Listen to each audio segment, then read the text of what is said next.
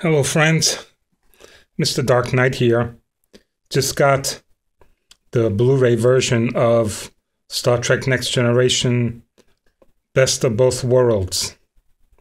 This is the episode where Captain Picard is taken by the Borg and he's recovered. It was a two-part series.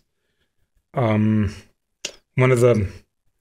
of the 100 TV Guide's top 100 episodes of all time, and I could probably say yes, it was. There was a lot of drama.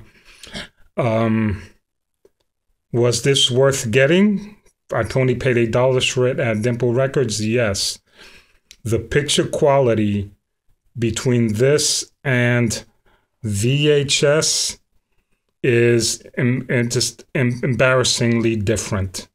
It is well worth it for the color, the definition, clarity. Absolutely. If you're a fan,